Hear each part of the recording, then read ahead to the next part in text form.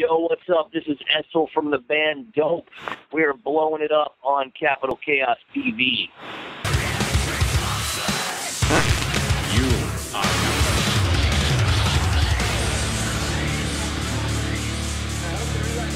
This is the Iron Serbian of Capital Chaos TV, and we got Edsel Dope from Dope on the phone. How's it going, Edsel? It's good, man. Tour just started just a couple days back, and all is good, man. We're in Seattle today. We started off the show in Sacramento, had a great show in Portland last night, and just starting to get into the swing. A couple more days, everything will feel like autopilot again. And on the tour with you, you have HED PE. Do you have a history with HED PE? You know, we have a history as in we're buddies. I've known Jared for many years. Great dude. I love the band. But this is the first actual full U.S. tour that we've done with HED PE, which is pretty crazy considering how long we've all been around. In the past, we played a few shows here and there with them, but this is the first time we've done an official tour with them, so that's pretty exciting. And 20 years of Dope, where does the time go? Dude, you're telling me. I don't know, man. It's crazy. I'm super blessed and super grateful that this thing has been able to keep going, and it really is a testament just to the band to fan relationship that we have, because you know how this music business has evolved so much, and we are definitely not supported by the industry. Like, we're not part of a movement. We're not the new kids on the block. There's nothing new and exciting about what we're doing in the eyes of the industry. We're just a veteran band that keeps putting out records and keeps doing shows, and the fact that 20 years later we still have fans around the world, and especially rooted here across America, that come out and support us and sing all the words. It's definitely just a testament to the connection that we have directly from band to fan, and I'm very grateful for that, man. It's something that you can't fabricate, you can't buy it, can't fake it, man. It's a very cool, real, sincere connection, and we're very, very blessed to have it. And in 20 years, you put out 6 albums. That's sort of going at your own pace as opposed to the normal 2-year grind. Yeah, well, we were part of that 2-year grind for our first several albums, and then I took a break for about 6 years where, we continued to play shows here and there, but I wanted to, sort of reconnect with real life and, start some other ventures and have a little bit more of a home life and spend time with, family and those things. And then we dropped another record last year. We also dropped a live record in between, but studio albums and a live album. But yeah, man, I feel good about that. I feel like we've got, 100 songs out there. If you're a big fan of the band, maybe you're familiar with all those albums. But if you're new coming in, who has time to listen to 100 songs? So I feel great about the body of work and the amount of content out there. We're also a very expressive band in the sense that, we may only have 6 albums, but we've probably got 25 music videos. We've been very aggressive with the multimedia aspect of presenting the band and putting out content that we're very proud of. So yeah, man, we kind of do things our own way, but I feel like it works. What was the local scene like in the beginning? Was it 97? Was there a particular local band that inspired you to do it yourself? No, I moved to New York specifically because I grew up in Fort Lauderdale, and I watched how process was working for bands in my hometown to get discovered, and it kind of didn't make a lot of sense to me. It was a very slow process of attracting the attention of a low-level label person, and then, you know, you'd showcase for them, and then eventually an A&R person would come see you, and then finally, you know, somebody that actually had the power to sign you might fly down and see you, and it's 2 years later. So me, I really wanted to move to a major city, and New York was, you know, it was either New York or LA. That's where the labels were set up. And New York just felt more my speed. My plan was to move to New York City and start my own scene and kind of drop a bomb, which is, you know, precisely what we did. We didn't get involved in the New York City club scene. They were very unwelcoming of us. They wanted us to play on a Tuesday night, you know, at 8 o'clock at night. And I was like, you don't understand. I'm gonna do something special and promote my own events. And, you know, the first show Dope ever played was sold out, lined down the block, because we took a very unconventional path to our promotion and to building our fan base. So we, you know, really, for lack of a better word, we started our own scene in New York. And it was a relatively quick process for us. After 5 or 6 shows, we were negotiating with record labels. Within a year, we were signed to Sony, and our debut album came out in '99. So from the inception of the band and the first show that we played, it was less than 2 years, and we were on major tours and touring the country and doing our thing. So very strategic, very methodical, and very much, you know, a very DIY approach. At what point did you realize you might be able to make a living doing dope? I mean, I feel like I knew it very early on, you know, when we first started this thing and started, you know, our street marketing promotion in New York, and the feedback we were getting from fans. And then, I mean, our first show, like I said, was sold out. We knew then. I mean, we knew when you sell out a club in New York, you know, a 500-seater club, and you got a line of kids down the block wearing your T-shirts and treating you as if you're a national act, we knew it was not going to take long for the labels to start, you know, circling us like sharks with blood in the water. And we were right. So, again, it was very methodical.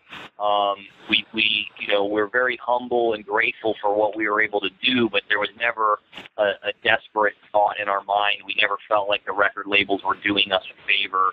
We really felt like, you know, we were building a business, and we were building a brand that the labels would be attracted to, and it was their job to just take what we had done in New York City and sort of, you know, duplicate it on a national level. And that's really what happened for us.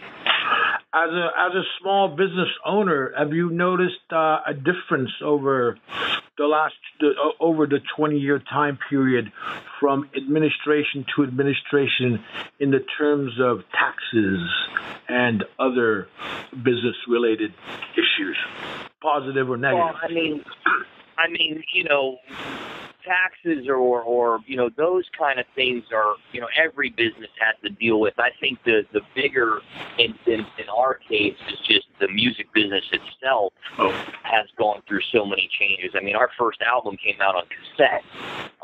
Nowadays, does anybody even care about a CD? Nowadays, does anybody even buy a download anymore? It's all streaming. So just being able to survive through the multiple evolutions of the business and the evolutions of how people discover and ultimately how you monetize music, I think that's more of the challenge, and that's been more of the you know, having to be creative and never being comfortable and stuck in one way of doing things. The major record companies, in my opinion, sort of shot themselves in the foot early on by not embracing the digital age and not embracing technology and where it was going, and trying to, you know, rate people out of $20 for CDs back in the day when CDs were first invented. And you know, they had such a gigantic cash cow, and it came crashing crashing down because they were very greedy.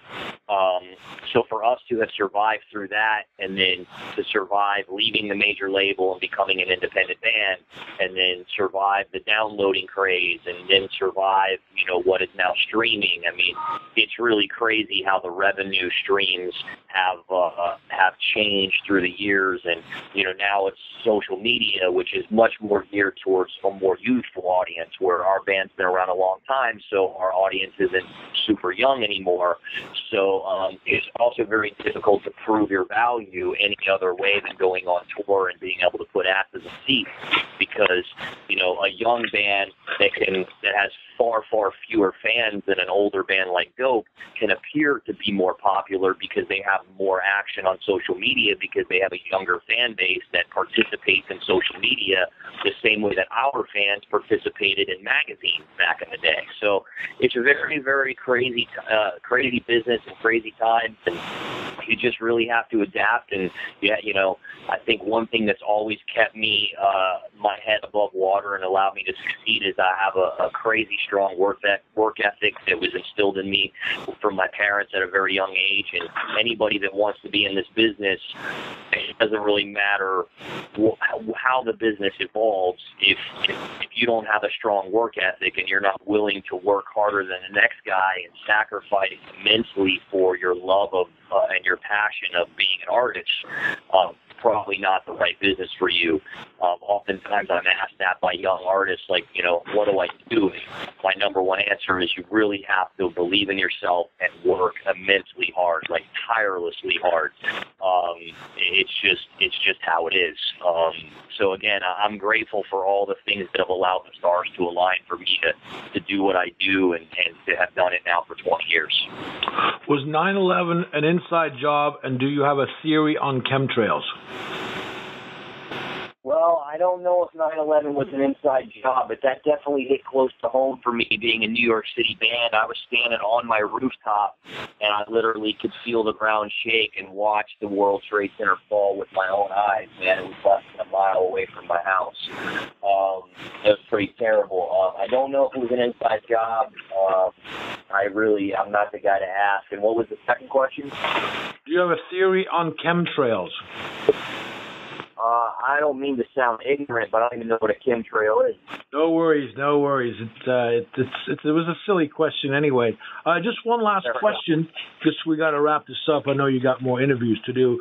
You have a special limited edition anniversary release coming out in December. Do you want to talk a little bit about what's on that, and how many copies are available and whatnot? Sure, it's a pretty cool thing, man. There's not a lot of them available. I can't tell you the exact number because they haven't even placed the order yet. It's going to be low though. I mean, it's going to be somewhere in the under 5,000 total that we'll make worldwide of those. Really, what it is, 1997 was when the band was started in New York City. We got signed to Sony in early '98, late '98, somewhere in there. The first album came out in '99. So this is basically it's telling the story, and it's the soundtrack to that early time in '97, '98 before we got our record deal. So it's 20 songs. They're all the original demos that were recorded in my bedroom. They're the songs that got us the record deal. They're the songs that were put on cassette tapes and spread around New York City that kids traded around that, helped us get discovered and build our buzz. We remastered them so they can sound as good as they possibly can, but they're really raw. They're super, you can really just hear the absolute, infancy of the band and what it was started out to be. So it's got a real cool sound. It's those 20 early demos, and it's accompanied by a 32-page photo booklet and story booklet where I sat down at my desk and I just kind of told the story of how it all began and how I met the different guys in the band and how we played our first show, and it's accompanied by a bunch of never-before-seen photos. And it's really cool. If you're a fan of the band and you kind of want to, dig in deep to what really was the absolute foundation and root of the band, between listening to those raw early demos and reading through the photo booklet and reading my words and telling the story and the photos that accompany it, it's a really cool package that I think people will really enjoy and appreciate the time and effort that was spent putting it together. So it's not something that we're putting in stores. It's not even something that I want to put up on iTunes. It's just a physical product that if you're a hardcore fan of the band and you want to pick up, you can buy it directly from us through our website, which is dopetheband.com. And there's a couple other cool perks that are available with it. Like we did a recreation of the original show poster from our first show ever in 1998. So just some cool collectible stuff for the diehard fans that really want a piece of Dope history, like the earliest piece of Dope history available. Well, thank you. That's all the time that was allotted to us. We have more questions to ask you, but we know that you have more other people to talk to, and we can't just hog all the time. I do. I gotta jump on another one, but I tell you, I do appreciate you, Zorn, and I appreciate what you guys do. So if you want another couple minutes, if you got a couple questions, I'm happy to. I'll make somebody wait for a couple minutes for you. Whatever you want to do. With the current administration, are you hopeful or fearful for things to come? Man, I'd like to say I'm a guy that doesn't fear much, but it's a little scary, man. There's not a lot of logic at the leadership level of our country right now. It feels like it's very knee-jerk, it's very reactive and emotional, and that's scary, man. When you have somebody leading your country and leading the free world, and he's reacting to things with emotion and ego. That's a dangerous time. I'd like to remain optimistic and think that that you can't really sink the ship, but I mean, let's be real, man. It is a dangerous time. I hope that I'm wrong and that everything works out okay, but I think you'd be a fool to not be a little bit nervous with this administration and just the knee-jerk aggressiveness of it and the lack of cool heads. Cool heads usually prevail. I think we've all seen that throughout history, that the cooler heads prevail, and this guy does not have a cool head. Again, I'm no politician, so I'm not really here to knock anybody down, but it's a little concerning. How important is weed? Man, I think it's different strokes for different folks. I think that it is very helpful for some people. It's very helpful for some medical conditions.